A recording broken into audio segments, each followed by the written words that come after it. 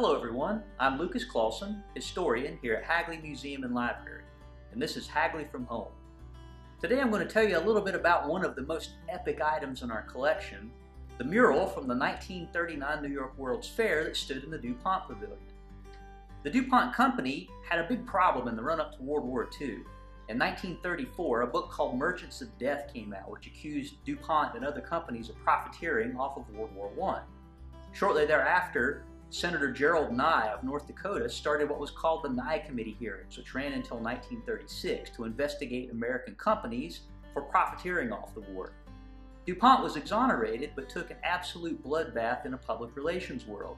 So DuPont, to rehabilitate its image, hired the PR firm BBD&O, as well as the design firm Walter Dorwin Teague, to come up with ideas of how to rehabilitate DuPont's reputation.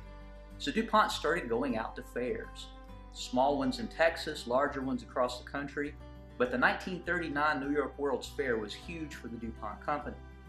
So Walter Dorwin Teague designed a pavilion, which DuPont occupied, and the Brandywine River artist John W. McCoy, who was a contemporary of people like N.C. Wyeth and Howard Pyle, did a painting for the company. It's a pretty big mural. It used the new slogan that DuPont came up with that says "Better things for better living through chemistry," and used the iconic figure of chemistry, which was a big guy in the center holding up a beaker or a piece of light. This was used in DuPont company advertising throughout the late 1930s.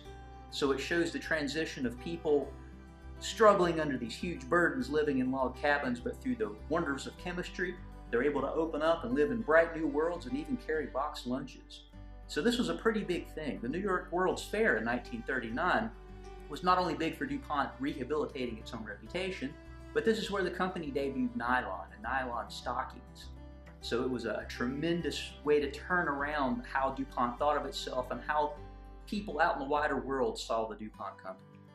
So come and see it sometime. It's in the Soda House, which is in a building which is part of our library.